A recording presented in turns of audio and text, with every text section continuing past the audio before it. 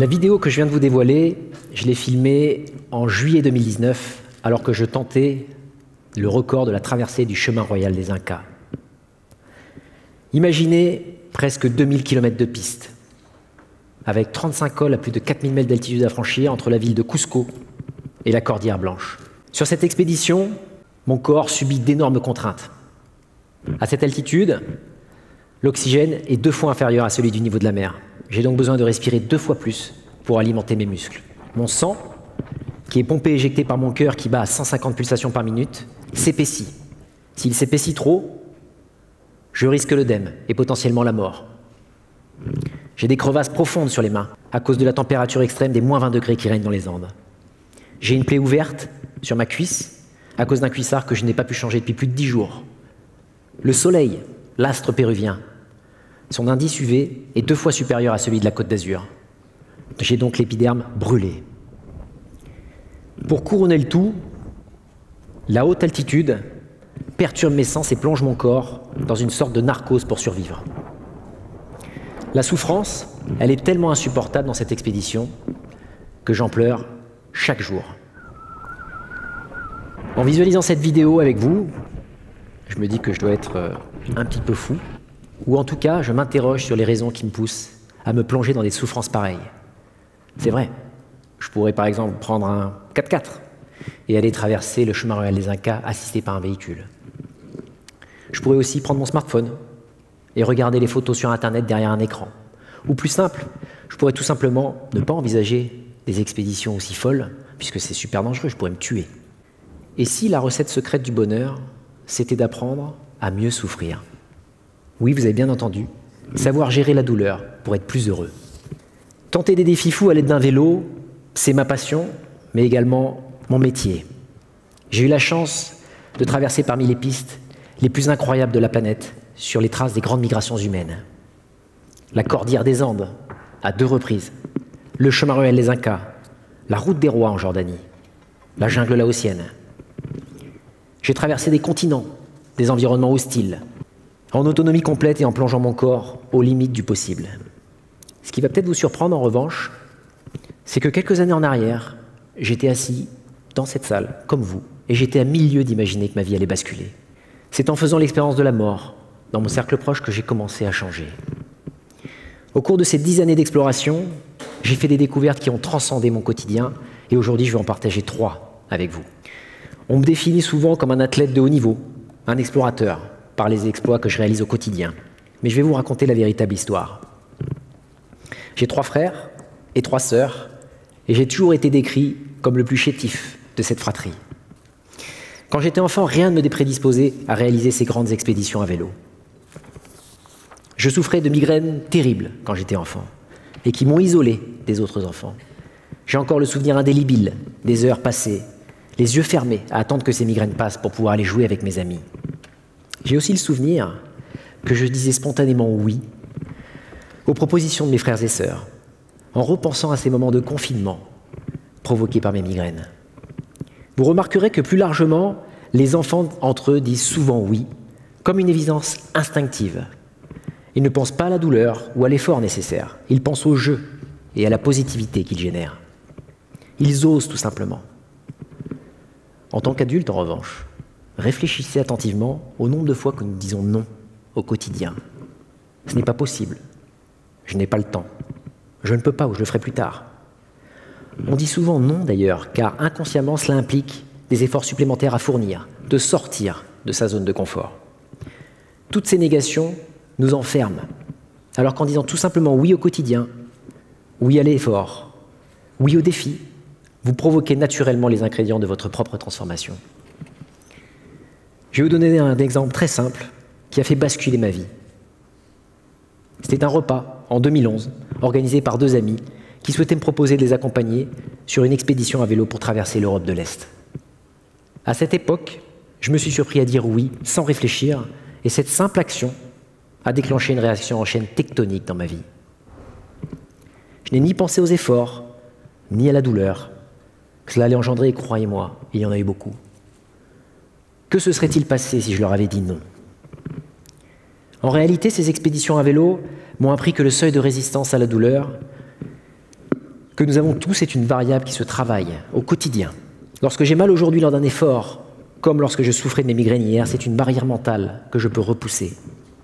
J'ai compris finalement, en m'engageant dans des efforts titanesques, qu'en multipliant les petits efforts du quotidien, en sortant de ma zone de confort, j'accepte le simple fait de m'exposer à la douleur. Et je lui dis oui. Et accepter la douleur comme partenaire et lui dire oui au quotidien est essentiel. Einstein a écrit « Une fois que nous acceptons nos limites, nous les dépassons ». On me demande souvent « Que ressens-tu » au cours de ces expéditions extrêmes. L'action de se déplacer à la force humaine a changé ma vision de l'effort et du rapport à la nature. Déployer des efforts physiques pour rejoindre des lieux fait que ces lieux prennent soudainement une dimension particulière quand vous les atteignez par vos propres moyens.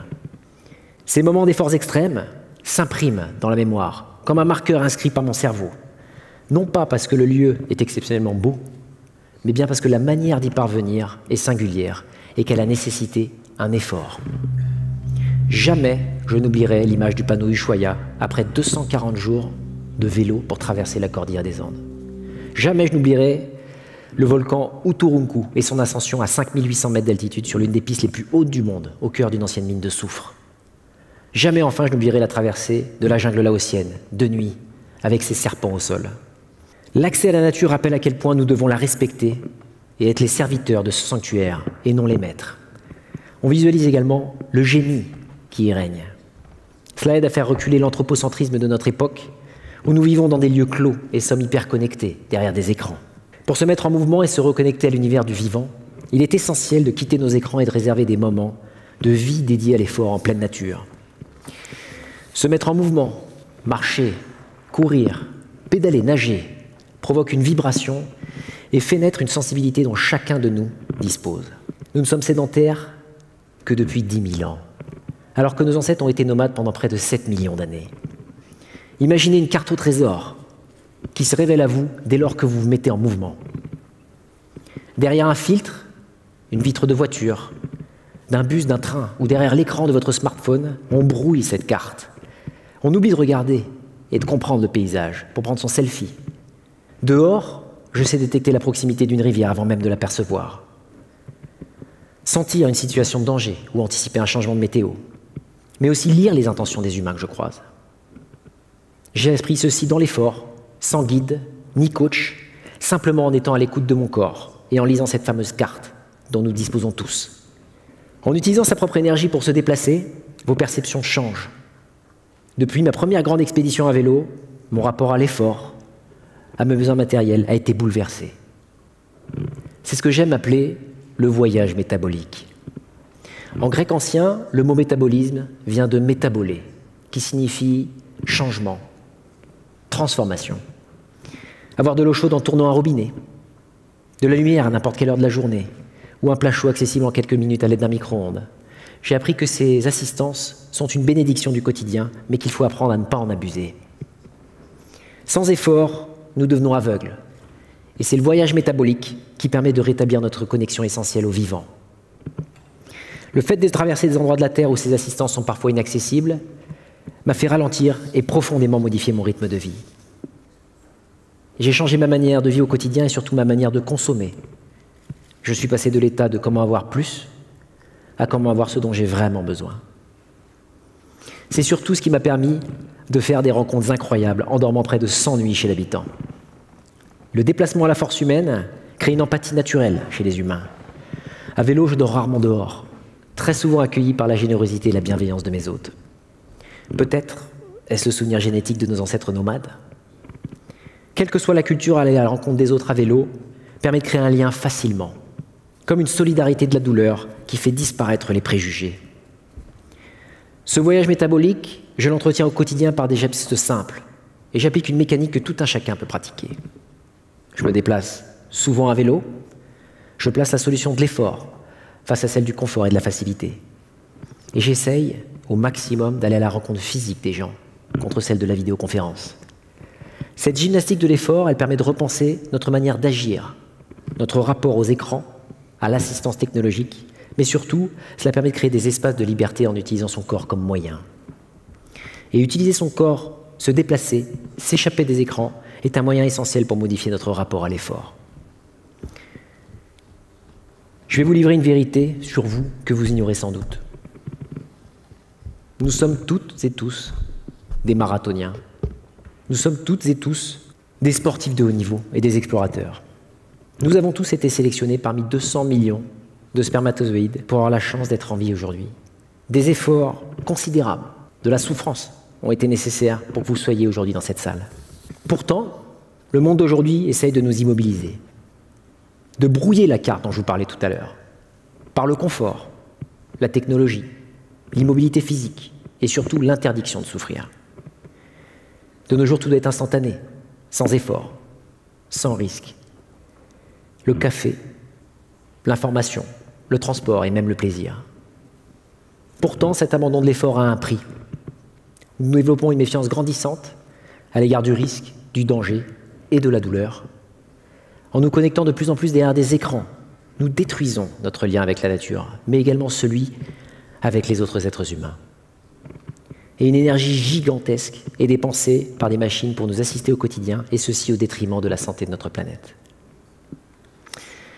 Pour conclure, je citerai un penseur que j'admire beaucoup, Aristote, qui disait « Le courage est le juste milieu entre la peur et l'audace ». Il est donc temps de faire face à vos peurs, de les affronter et de les accepter, et de faire preuve d'audace, car votre corps, cette machine formidable qui a été conçue pour se dépenser et se déplacer, vous appelle. Bon voyage.